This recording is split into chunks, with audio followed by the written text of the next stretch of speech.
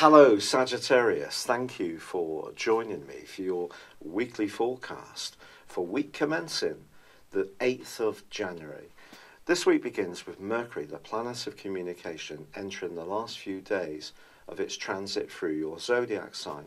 That's been with you for an extended period because of the retrograde, which began on the 3rd of December and ended on the 23rd. If you went through an extremely frustrating period during that time, I really wouldn't be surprised, because it wasn't just Mercury that was rewinding, it was also squaring back with Neptune, which of course then happened again over Christmas week.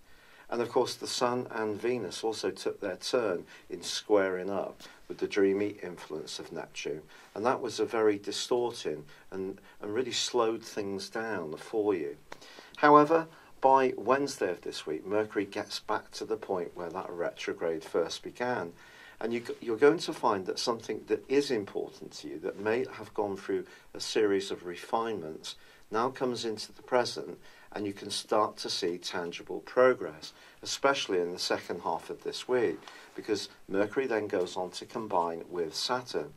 Now, it's true that that's an aspect, especially in the second solar house, that can see us almost question our self-worth. But equally, if you're grappling with the research and detail of something which has got some kind of informational side to it, I really think that you're going to be on the ball. Often details can be a little bit boring to you because the big picture is what really excites you.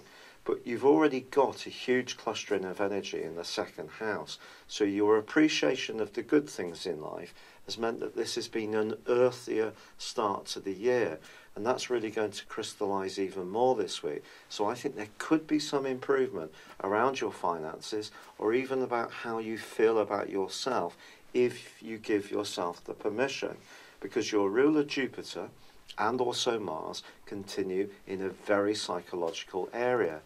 My sense is that some information can also be feeding into you, but of a more philosophical or healing type of strands.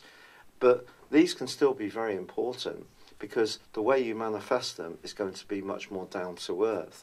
So I do think there could be some big influences coming in. There may be some kind of lifestyle approach or a way of thinking about things that's evolving for you, but that can be shown in a very grounded way due to this clustering of energy that is there.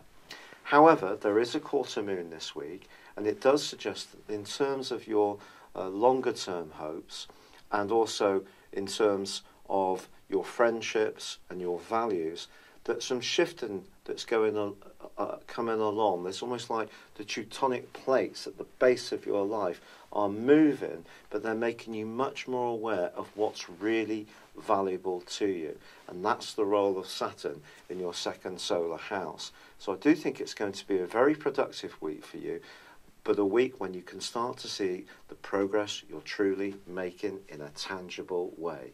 It's been a real pleasure being with you. Thank you for joining me. Good luck, and goodbye for now.